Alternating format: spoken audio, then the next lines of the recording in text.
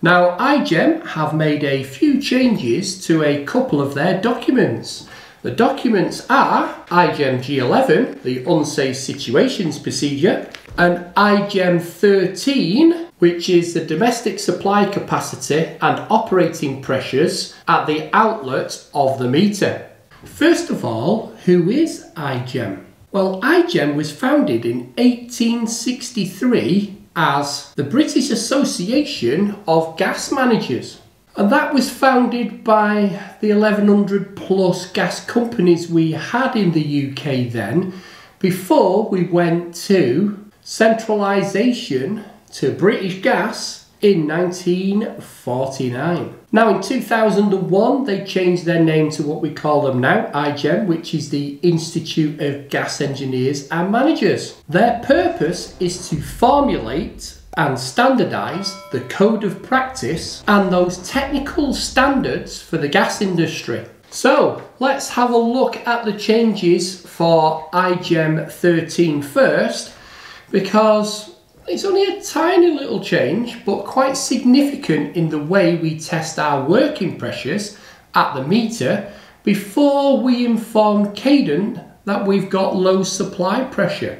Now these changes came out in July this year, 2022, and the first little change we had was in section 3 of the igem G13.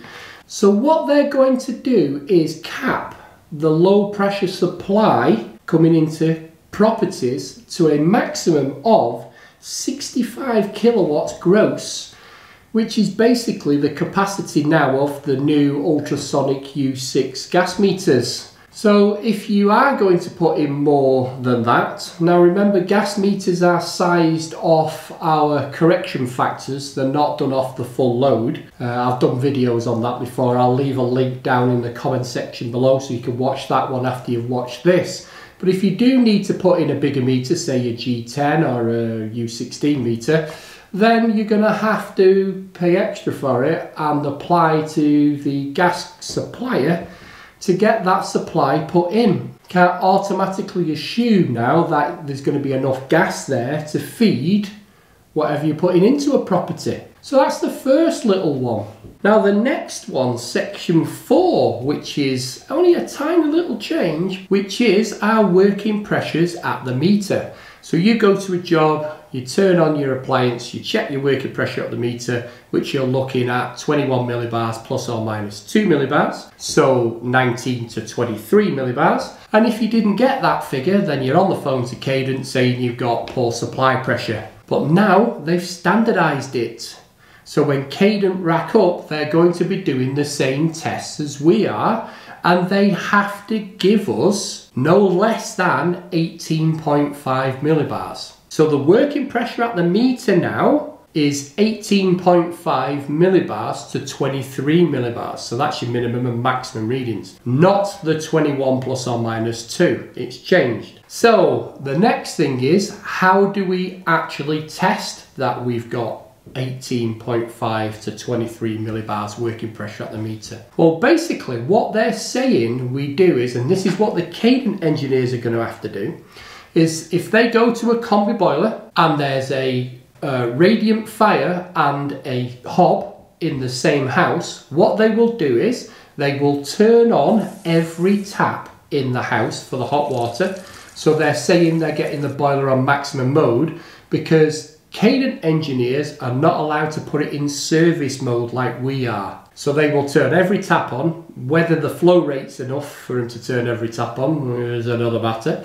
Then they will go to the hob, and if it's a 4-ring hob, they will do 50% of that hob. And if we've got a 4-burner radiant gas fire in the living room, they will put 2 of those radiant fires on. So one appliance on maximum, the rest of the appliance on 50% load. And if they've got less than 18.5 millibars at the meter, or more than 23 millibars at the meter, then the Cadent guys are going to have to do something about it, and they're going to have to investigate it. So no more of this Cadent racking up and going, we only have to give you 14 millibars. No, they have to give us 18.5 millibars now. So if we standardise it across the board, So that means every gas engineer and every cadent engineer will be doing their job correctly, and there will be no arguments. We can't ask for any more than that. So they're the two minor little changes that have been made in igem G13. igem is the Institute of Gas Engineers and Managers. The G stands for gas, by the way, and the 13 is the 13th document. So let's have a look at the unsafe situations procedure, igem G11. Now let's have a look at these changes to igem G11. First one we're going to look at is the main document and the at-risk course of action, which is clause 6.2.1b. And the definition of an at-risk turn-off situation has been reworded. This defines that the at-risk turn-off criteria has a hierarchy of actions by the engineer. The first option, which is turn off the isolation valve, if this cannot be achieved by the engineer, they should move to option number 2, which is remove the electrical fuse, and so on throughout the hierarchy of responses as necessary to option 3, so which is turn the appliance control off and affix a warning label. So that's the first changes to the igem G11, which is how we deal with an at-risk situation. Now, there have been several changes of the examples and scenarios in Table 1. The first scenario we're going to look at is 1.4, which highlights the reports of fumes or CO alarm activities caused by spillage or leakage or re-entry of products of combustion. A reference has been added to the igem G11 Supplement 1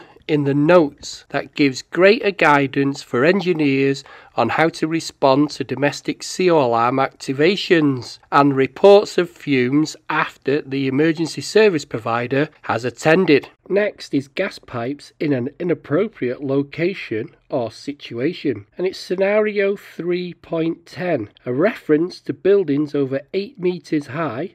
igem G5, gas in multi-occupancy buildings, has been added to the notes in this section. Next we have unventilated meter installations, which is scenario 410A. This scenario has been added to detail the actions required for unventilated meter rooms or enclosures containing multiple meters. An example of meter banks in flats is given. Here the categorization may be at risk, but turning off the ECV or the emergency control valve will not remove the risk, and a warning label is not required in this instance.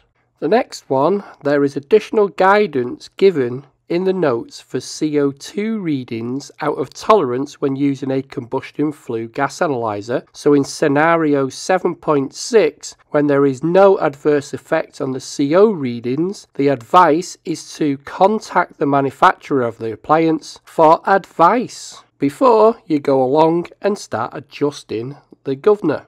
And finally, in scenario 7.13, the text has been simplified and now only refers to a sealed heating system with no effective pressure relief, and this is to be classed as at risk. The old one said no pressure relief or high limit stat.